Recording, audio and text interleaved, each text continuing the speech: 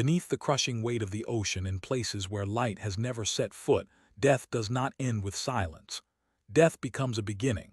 The bones of whales, sharks, and great fish drift to the seafloor, and there, in the black silt, a second life awakens. Strange worms bloom, creatures without eyes, without mouths, without shame. They are called Osedax, the zombie worms. Their name means bone devourer. They are the undertakers of the deep, parasites of skeletons, feeding not on flesh but on marrow. Their bodies look nothing like worms we know. The females anchor into bone with root-like tendrils, drilling deep into the calcium as if planting themselves in a graveyard. Red, feathery plumes wave from their backs, not for show, but to breathe like gills. They do not eat in the way we imagine. Instead, their roots dissolve fat and protein locked inside the bones, releasing food where no predator dares to go. And the males? The males are so small they live as shadows, tiny dwarfs, permanent guests inside the body of the female. A single Osedax female can house dozens, even hundreds of microscopic males inside her tube-like body. A harem reversed, one queen with an entire kingdom of males living within her. A carnival of reproduction hidden inside a single worm. It is grotesque, yes, but also magnificent. Where we see death, they see banquet. Where we see ruin, they see rebirth. The discovery of these worms is almost myth itself. In 2002, scientists using submersibles found whale bones littered with what looked like red flowers.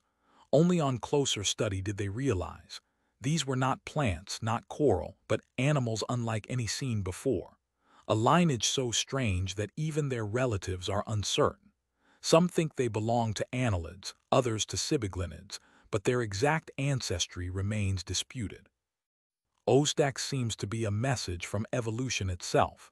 There are still worlds you do not understand. Their strategy is as shocking as their appearance. Without mouths or stomachs, they rely on bacterial symbionts. Within their root-like tendrils live armies of microbes that perform the real digestion. The worms are only farmers, cultivating invisible herds within their bones, harvesting the energy of death itself. Imagine this, a cathedral of skeletons on the seafloor, silent and still.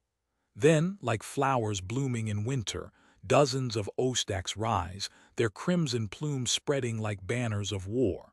An army of worms turning death into color. Nothing is more mysterious than the skeleton, wrote the French philosopher Paul Valéry, for it is both the shape of life and the sign of its absence. Osedax worms live at that intersection. They are life wrapped around absence. Their reproduction adds another layer of nightmare. When a female finds fresh bone, she must colonize quickly before competitors arrive. She grows, extends her roots, and inside her chamber dozens of dwarf males mature, waiting only to fertilize.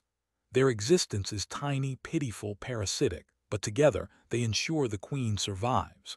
If Darwin once described survival as the triumph of the fittest, Osedax rewrites the law. Survival here is the triumph of the strangest.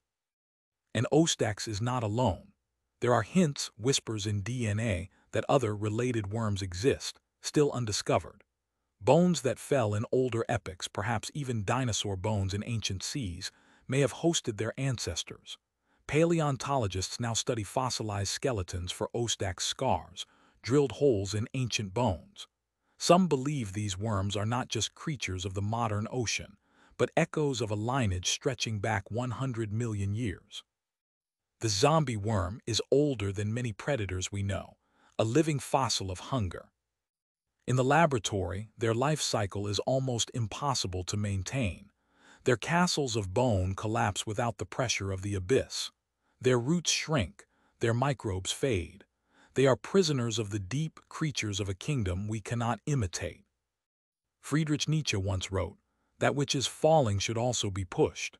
The whale carcass falls, and Osedax is there to push it into transformation.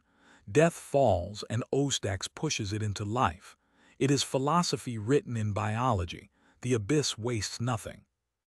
Scientists now wonder how many skeletons have vanished without trace, dissolved in silence by these worms. Every whale that dies may feed them. Every shark that drifts to the bottom may be carved away by them. Without Osedax, the seafloor would be littered with bones, a museum of death. With them, it becomes clean, cycling energy back into life. The zombie worms are janitors of extinction. Their symbolism is terrifying. They remind us that nothing lasts.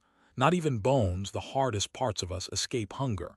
We live in flesh, we leave behind skeletons, but in the abyss even those monuments are chewed into dust. As Hemingway once said, "The world breaks everyone, and afterward many are strong at the broken places." For Osedax, the breaking is not tragedy, it is necessity. And yet there is beauty. To see them bloom is to watch roses sprout from a corpse. To see their colonies is to realize that death feeds life, endlessly, in circles we pretend to forget. Confucius said, "Life is really simple, but we insist on making it complicated." Osedax proves this. It does not hunt, it does not chase, it waits for death and then it blossoms.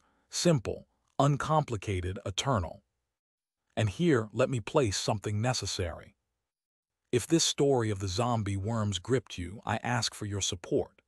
This channel, like a fragile worm on the bones of the internet, survives only with what you give it. Every like, every share, every gesture is another root digging deeper, another sign that these shadows matter. The link is in the description, and with your support, we can keep uncovering the creatures the world has forgotten. Back in the abyss, the worms continue. Invisible, relentless, faceless. They bloom where whales die. They thrive where giants fall.